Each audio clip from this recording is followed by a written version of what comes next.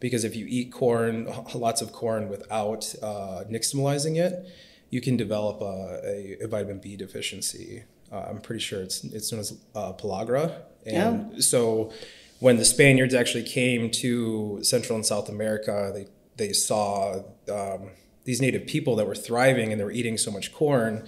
And so they took corn back to Europe, but they didn't take the process of nixtamalization with them. And people started getting sick because they started eating a diet with more rich in corn, but without it being nixtamalized. Could we just walk?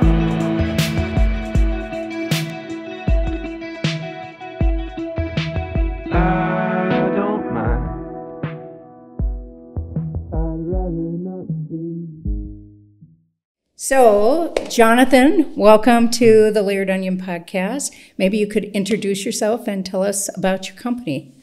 So my name is Jonathan Correa. I am the owner and operator of La Cosecha Tortilla Company. We are a 100% nixtamal.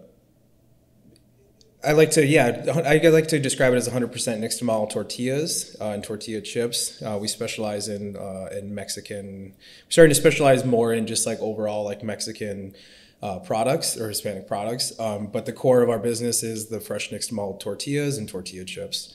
And what that means is nixtamalization is the traditional process that Mesoamericans have been using in Central and South America for thousands of years to make fresh masa and things like that. So it's a process of cooking corn in a alkaline solution.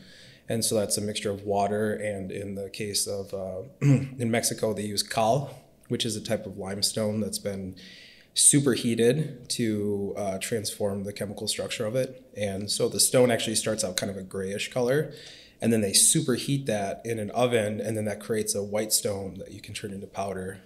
Then when you mix that with water, it creates an alkaline solution.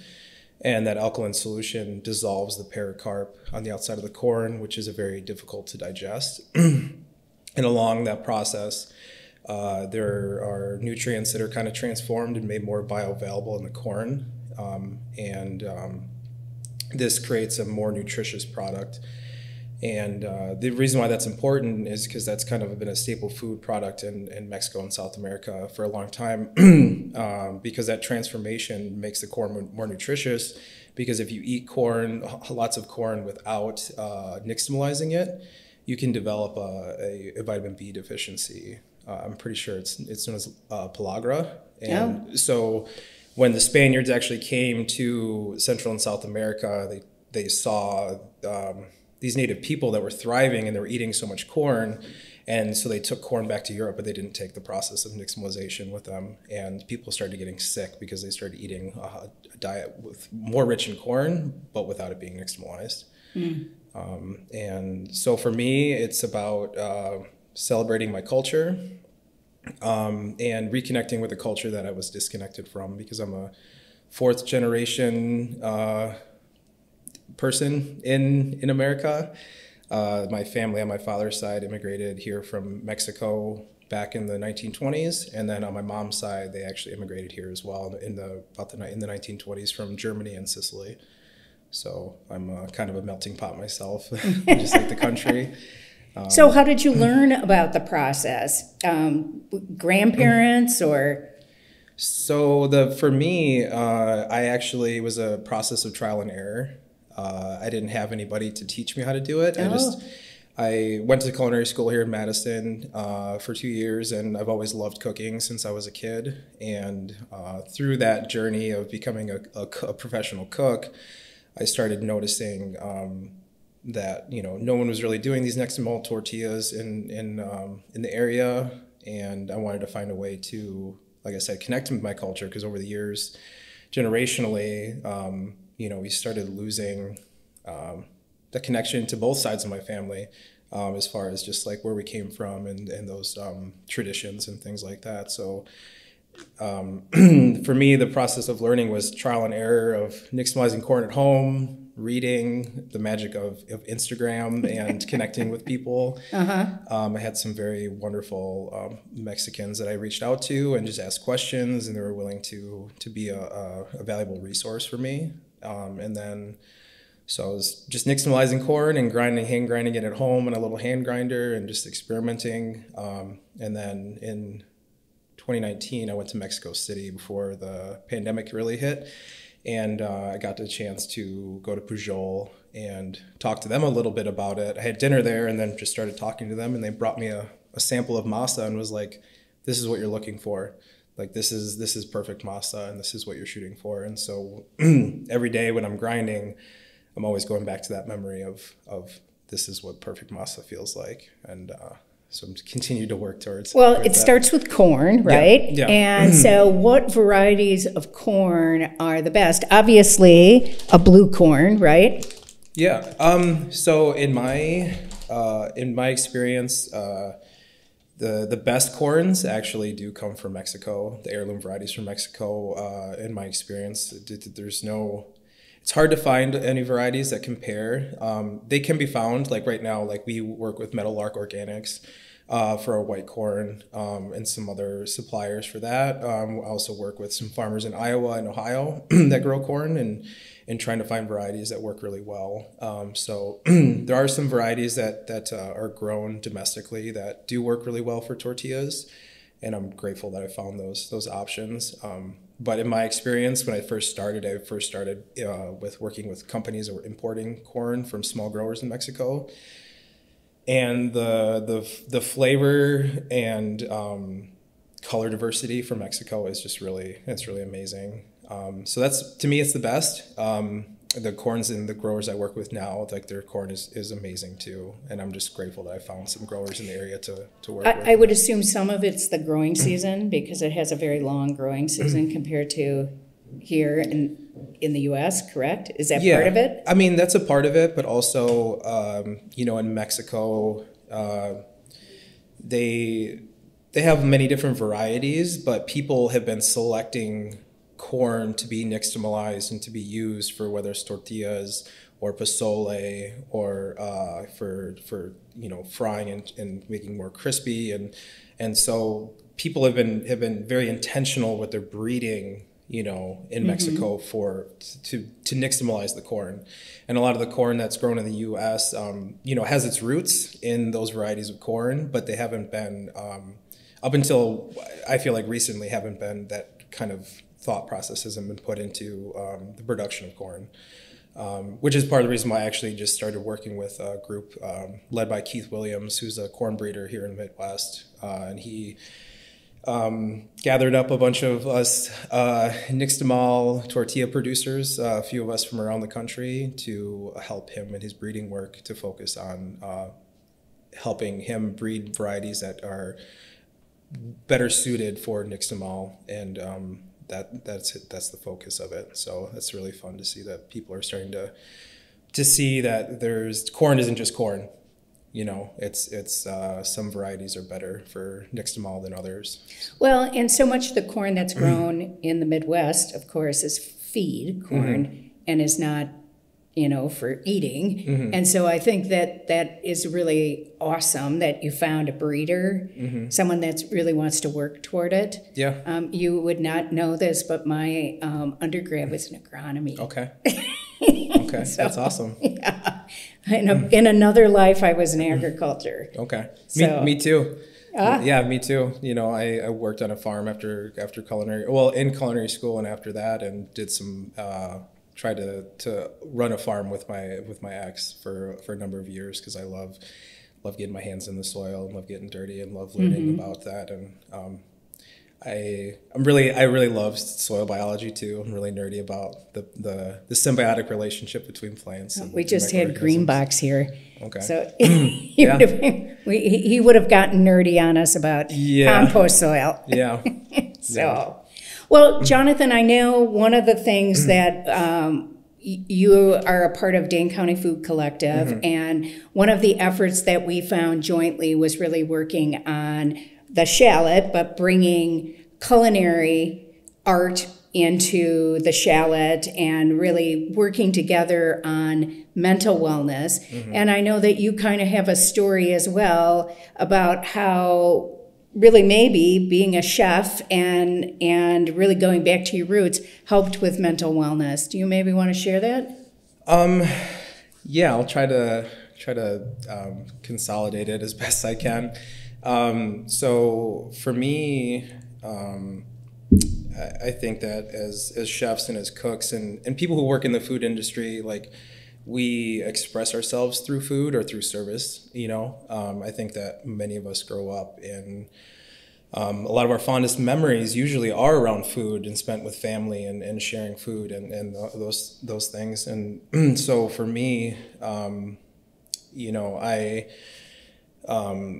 express myself through food. When I was a young kid, I remember just like growing up and watching like the original Iron Chef and all those, and Emeril Lagasse and all these like really inspiring like shows that kind of gave me like the insight that like, oh, there's a career, there's a way of expressing yourself through food. And I kind of lost track of that as a teenager when I got into sports and things like that.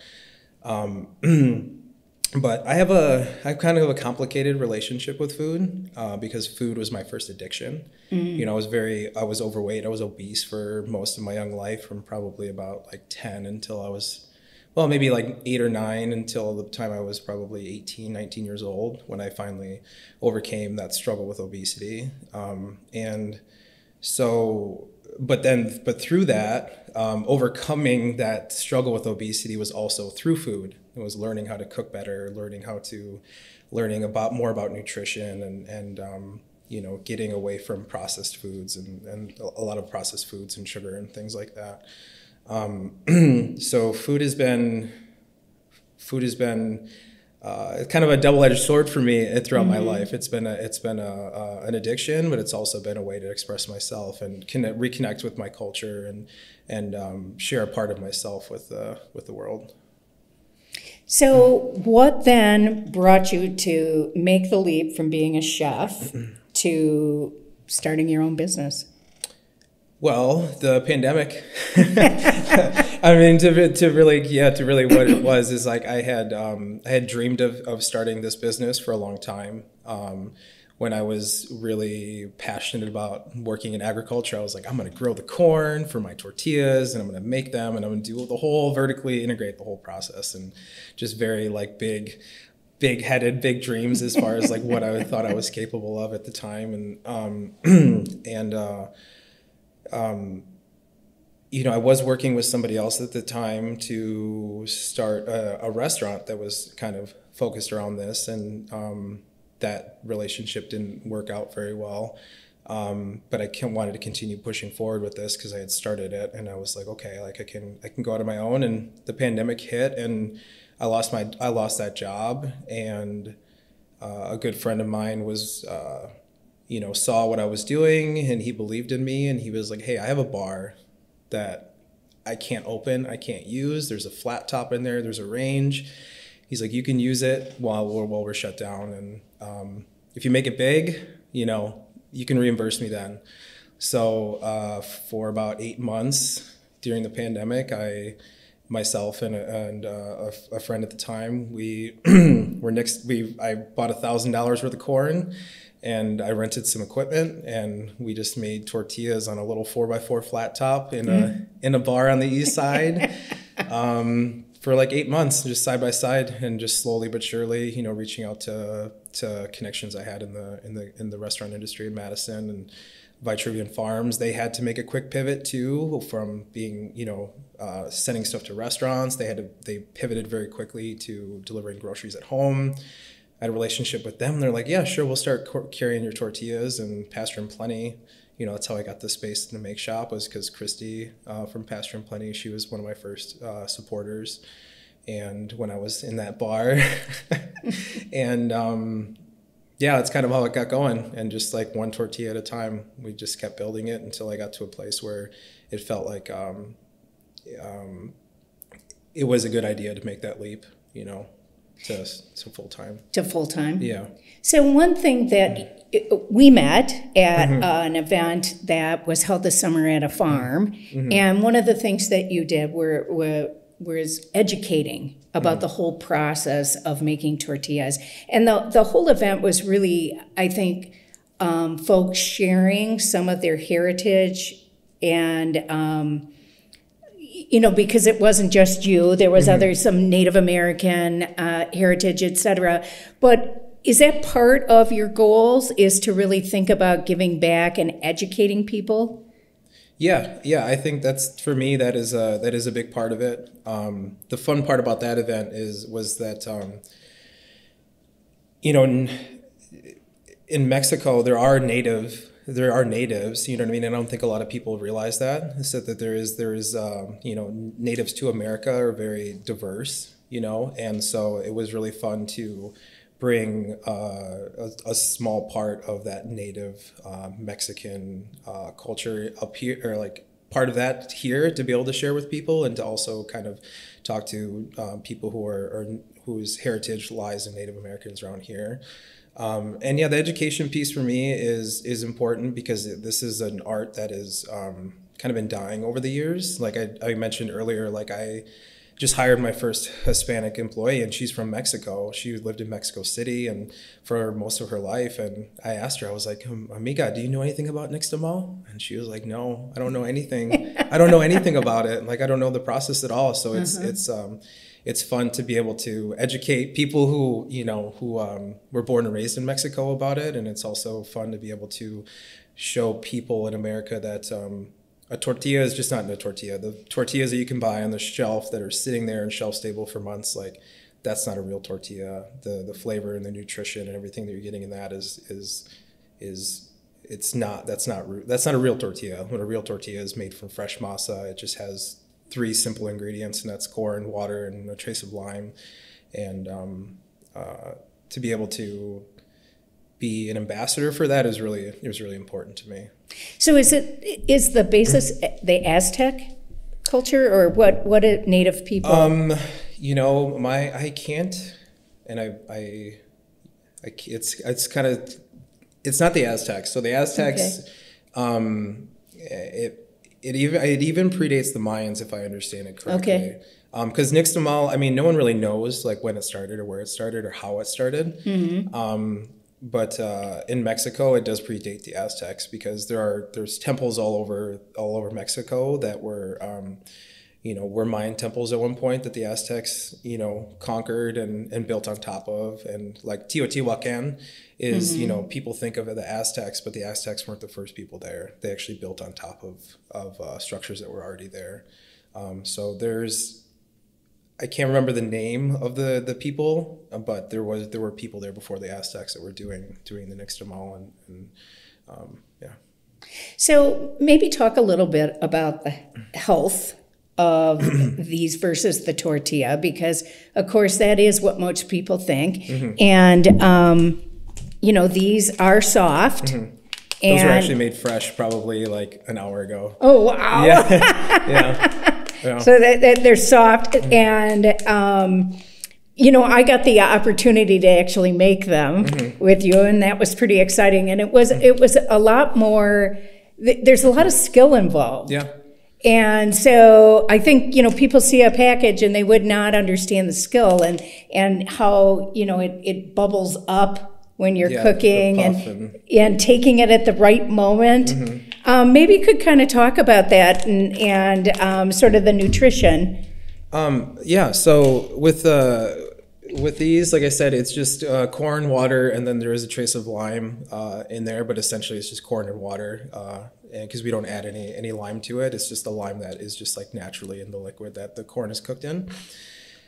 And so right now I'm very fortunate that I have some automation, so I'm not hand pressing tortillas anymore. I'm not doing that. I have some more control over that side. But from the nutritional aspect, we only use non-GMO and organic or regeneratively grown varieties of corn, and that's important to us from not only like a sustainability standpoint, but also from a nutrition standpoint, because because our growers are focused on building stronger, healthier soils. All the growers that we work with are all based in the Midwest. And so they're all focused on creating healthier soils, which are going to create healthier plants and healthier food for us. The protein content, the fiber content are going to be superior in these tortillas. There is no any additives or preservatives in there. So that's another health standpoint that I think is important, because I think as we're learning now that I feel like obviously, you know, we don't know what we don't know. So in the moment when having food that was shelf stable for a long time was important because we didn't have a lot of preservation or, you know, things like that. It's important, but you know, there can be side effects for those preservatives and things like that. So so there's no additives in any of our products. And then the micronutrient standpoint, I haven't seen any tests on, and I've only seen tests on. So we work with a regenerative farmer in Ohio and Iowa, and they've worked with some of the some of the researchers they've worked with have done analysis on, so like the blue corn that we get is like a blue claridge variety that's regeneratively grown, and so the zinc and the selenium and the protein content and all these things are much higher than the conventional corn that's out there, and I think that part of the reason why we're having health problems in this country is because the quality of our food and the nutrient density of our food has just really been diminishing. And you know, an orange, you know, 50 years ago had 4 to 5 times the amount of vitamin C as an orange now, and that has implications over time on people's health. So that's another part of the reason why I think it's so important that we're making something with the highest quality grains that we can find to feed people. So I see you're also doing salsa. Yeah, that was a farmer's market ad that we started last year when we did our first farmer's market on Lake Geneva. And they were a huge hit. These are 2 salsas that I was making for different pop-ups that I had done at the Imaginary Factory and Robin Room around town and stuff like that during the winters the last couple of years. And so as a complement to my products at the farmer's market, I started doing the salsas. And now that they've kind of started to get a following of their own. So I do the salsas now for all of our farmer's markets. And in the next month or so, they'll be in the Willie Street Co-op too. So yeah. Super cool. Yeah, no, I'm very excited about that. I'm excited about that. I wish our tortillas were going to get there first, but it seems like the salsas are going to get there before the tortillas, but that's okay. And what about the chips? Now, what do you do different with the chips versus the tortillas? So same process. The chips go through our machine, which is tortilla equipment is really, I have this side of me that like loves like mechanical things. So like that's a good thing as a business owner because you might have to fix it. Oh yeah, and that's another thing too. When you have equipment that comes from Mexico and you don't have a customer service that's, you know, right in your back door, or any sort of local equipment seller who has experience with the machines, you kind of have to learn to fix them yourselves and figure out the ins and outs of them. So there's no difference. It's the same masa that we use for our tortillas, except for our chips. We have a different die cutter that it goes through. So the masa is kind of punched out, kind of like cookie cutter style on an automated oven. So for the tortillas, it just kind of gets cut out in a circle and then goes onto a heated griddle that kind of goes back and forth, and then it comes out the other end cooked. And then we do the same thing for our chips, and then they get fried, very lightly salted, and that's it. So same thing, very minimal ingredients with those. And yeah. All right. Well, it's super cool. And we really control our chips have kind of gotten a following of their own through a lot of our really wonderful restaurant customers, and we really try to control, like down to the gram, like how much the chips weigh, so that the thickness is perfect, so they can hold up for like chilaquiles at Marigold Kitchen or nachos at the Ohio. Like they hold up to like sauces and salsas really well. They don't. And that is a big deal. Yeah, and that's another aspect of like doing tortillas and chips in this way, where you're baking fresh masa. A lot of larger scale chips and tortillas that are on the market are made from masa arena, which it's a corn flour product that you add water to, but they're trying to get as much as they possibly can out of that product, and so they're thinner. The quality isn't as good as far as like the thickness and the quality of the corn, and it adds a lot to the flavor and the texture of the chips.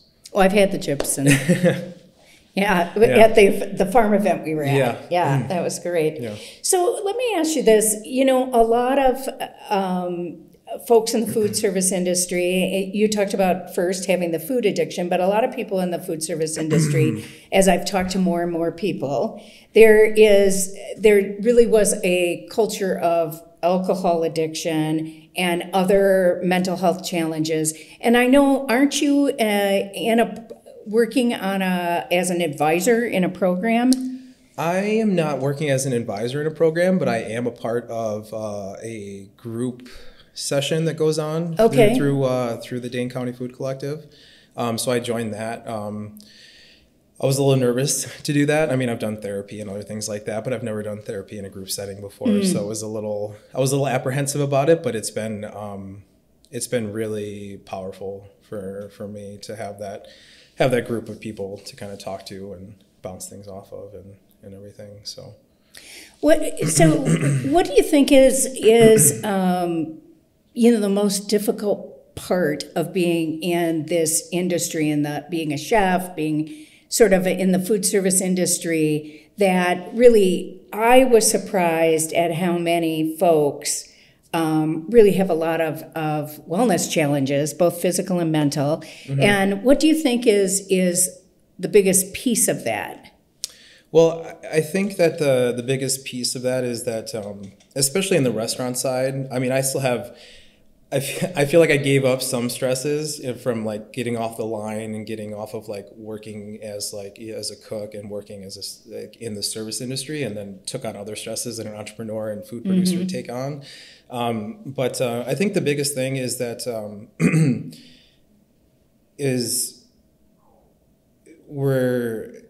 we are very passionate about things. So a lot of us that work in the industry are passionate about what we do, and we want to give people the best service and the best quality products that we can. But there's a pace of doing that can wear on you, and just that day-to-day like demand that can be put on you, and sometimes the crazy hours, and it can be really it's really demanding. And I think that in general, in society, we are not being given the tools as kids to cope in a healthy way. And so everybody, and I think not everybody, but most of us are learning unhealthy coping mechanisms. And unfortunately, in the service industry, especially on the restaurant side, we have easy access to alcohol. And I love a shift drink as much as the next person, but I feel like that can easily lead to maybe struggles with alcohol and things like that. But I think it's just that the high stress, high demand, high pace, high expectations, especially, excuse me, if we're working in a city like Madison, we're known for the quality of our restaurants, the quality of our food and everything, and people have a very high standard, and we want to make our customers happy. We want to put out the best things, and if you don't have healthy coping mechanisms, then you're going to use the easiest out that you have to help deal with that stress and help. There's water there if you want it. Yeah. Just for you. So let me ask you this. What is your dream? First of all, I want to, so let's have you pronounce your business again. La cosecha. La cosecha. Say it again. La cosecha. It means the harvest. Yes, it means the harvest, yes. And so what is your dream?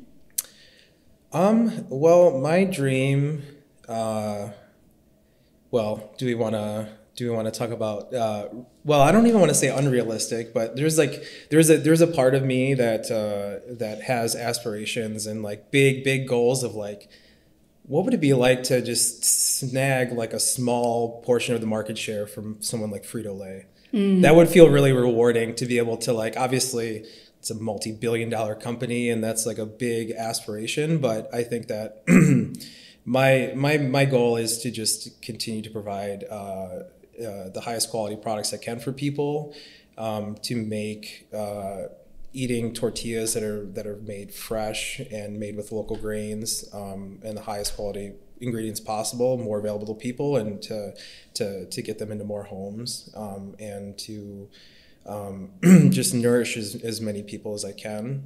Because like I mentioned, I struggled with obesity as a kid. And I feel like even if we were to keep the same diet that we have right now, but replace all of the like cheap ingredients and all the fillers and all the nonsense with higher quality ingredients, that we could actually transform the health of our society by just using higher quality products, higher quality ingredients, because we would have more nutrition. And then also, by using higher quality ingredients, by supporting farmers that are growing higher quality crops and not just focused on yield, but focused on nutrition and flavor, that we could also have a huge impact on our farmers too. And that's something that I really am passionate about as well on that side, is that, there's a way for us to, and I'm seeing through this, which is really cool, is there's a way to impact our local economy through, when you buy a pack of tortillas from me, you're not only supporting me and my family and my workers, but you're also supporting a farm and their family and their workers. And that money stays in our local economy. And I think that can be really powerful. So yeah, my goal is to just keep growing it and continue to get my tortillas and chips into as many homes and as possible. So how do we make it accessible for people who are lower income? Because that's one of the things I think that is the saddest part, is that people who are struggle socioeconomically, they are the ones who often end up with, having to living in food deserts and having to purchase food that, has a lot of fillers, et cetera. I know that where my spouse is from, they don't have the nearest grocery store is about 20 miles away. And so Quick Trip or the dollar store is the options. And so, it's a desert. And how do we make this kind of food accessible for folks? Well, that is a really tough, that's a tough question to answer, I grew up, I wouldn't say, kind of same thing, in small town Wisconsin. So the nearest grocery store was like 10 miles away, small convenience store, small gas stations and things like that were the closest thing that we had. And I think it's slowly happening, but I would like to see more just like food hubs and different things like that make connecting people to higher quality food a lot easier, and finding ways to create those food hubs. And one thing that I really appreciate with some of the markets that I'm at, and I know Madison does a really good job of this, is the people being able to use like SNAP benefits and things like that at farmers markets to buy higher quality things, higher quality produce. You know what I mean? Like people can come and buy my products at any, at markets and use their SNAP, which I think is really important. So I think that finding ways to continue to make those resources available for people, I think is really important. And just finding more ways to collaborate on delivering products to people. I think that we find ways in this country to subsidize, some things that we need to do a better job of, just like if we're going to subsidize, sending money to other countries or subsidize, agriculture that isn't good for the environment or good for our health, like, we need to take some of that and put it towards being able to help people get access to higher quality food. So hopefully our government we can continue to push our government to make those choices. But if not, then it's us as a community and as people need to continue to find creative ways to get higher quality food to people. Yeah, and I think when we think about SNAP benefits, they did increase it during the pandemic, but they went right back down. And so it's difficult sometimes if you have just only so much to buy the higher quality stuff, Yeah. So we have to think about that. Maybe there's a way to reward for, buying higher quality. Yeah. Less healthy. Because in the end, you pay it on the back end with healthcare, right?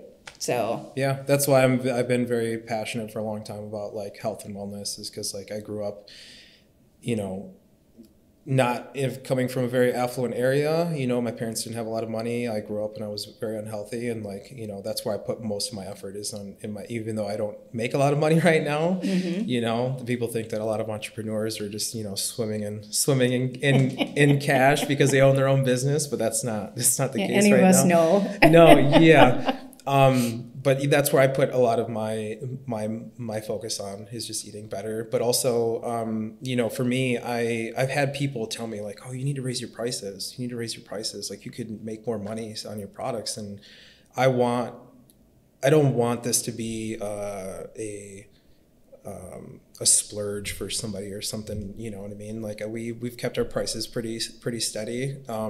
And I could, you know, charge an extra $1 a pack at the farmer's market, maybe even more in some places. But I don't ever want to, I want to do my best to not price somebody out of being able to buy my products, because I'd rather you be able to afford to eat them every week than it just be like, oh, we're going to splurge this week on these fancy tortillas, or because some places do that. I've seen other, you know, people who are doing the work that we're doing, charge a lot because for their products. I'm not saying that people don't deserve to make more money for the things that they're doing, because it's a lot of work. But there is a balance of being able to make it affordable to everybody, and not just the members of society that are making, you know, a lot of money and they can afford to just, you know, buy the highest end ingredients and eat them at their home. So I have a question for you, kind of in wrapping up.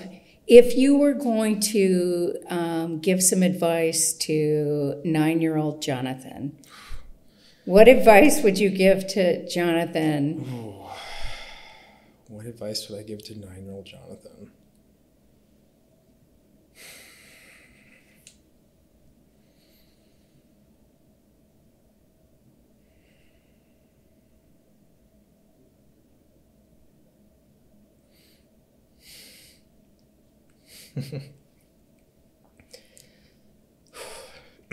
It's not your fault. Yeah. All the things that the bad things that have ever happened in life are not your fault. You're not to blame. You're not the source of all of the bad things. It's not you, you know. So. And it's really tough for a young person to not think that, isn't it? Yeah. It's really hard, you know. As a parent now myself, and as somebody who's working through recovering from my own addictions and poor behavior in relationships and just like mental health struggles that I've had, just have to learn to rewire my own nervous system, and to relearn how to, you know, have conversations with myself, and you know, now as a father, I feel like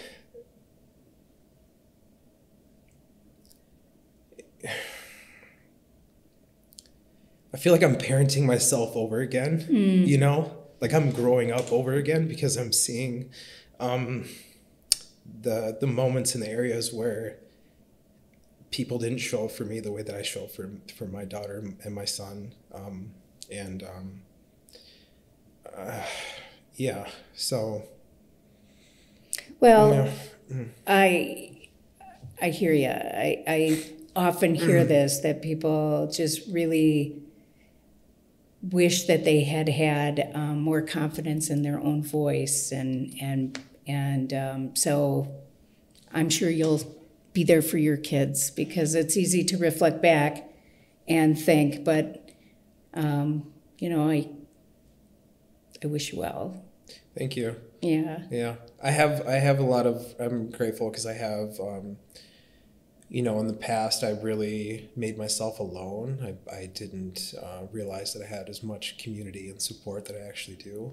And when I learned to stop making myself an island and running away from things that are uncomfortable and running away from being vulnerable and like being willing to like have hard conversations or set boundaries and all of those things that, you know, you wish that you would have learned as a young adult so that you could set you up to have healthy relationships and you know, be a healthier individual, you know, learning all that right now. But it's through community, through being willing to be vulnerable with other people, being willing to have hard conversations, being willing to join groups, you know what I mean? Like the group therapy sessions through the Dane County Food Collective. I didn't think I knew that I wasn't going to get something valuable out of it, but I've learned a lot. And then a lot of it is not only just because we're working with two wonderful therapists, but also because I'm sharing with so many other wonderful people and seeing that I'm not alone in my struggles, that I'm not wrong for my mistakes, you know, and that like we're all human and that we can, if we can be vulnerable with each other, we can actually support each other and help each other grow. And well, thank you for sharing that, because I think that makes a difference for people to hear it, and it's hard to say it out loud. And you know, that's one of the things with the layered onion, by us talking about how art can be a healing, and you know, all of this can be a healing mechanism. It's first having to say it out loud. Yeah. That was step one. Yeah. And so thank you for being so brave. Thank you. Yeah. And I mean, I appreciate the opportunity to be here and to share my story with more people. And, you know, I will say one thing is that I've learned through that group and other things is that, you know, and I can only speak of this as a man, you know, and as that, you know, right now, like, you know, close to 75% of suicides in this country, you know, are men. It's so hard for us to have these hard conversations and be vulnerable. And I hope they know that they're not alone, that you can talk to people about things. And I've had a lot of good men and good people in general, but good men show up for me in these hard times that I've had the last couple of years. And I just hope people can know that like you can be vulnerable. It's scary. It's very scary, but you can lean into it and you'll be stronger on the other side of it if you do. Well, thank you. I really appreciate that, because I think hopefully we won't see this in our, you know, children coming, that there's been a real crisis right now, but maybe from all of this, people will learn to share and be more vulnerable. Yeah, that's why I do it. I mean, that's why I'm trying to learn and grow, is because like I have two kids and I see other kids in the world, and I don't, if they could have 10% less suffering than I had when I was a kid, like that's a win to me, you know what I mean? And we can continue to do better as a society. Like we can come back from the things that we're struggling with right now. So Well, thank you. Thank you. Could we just walk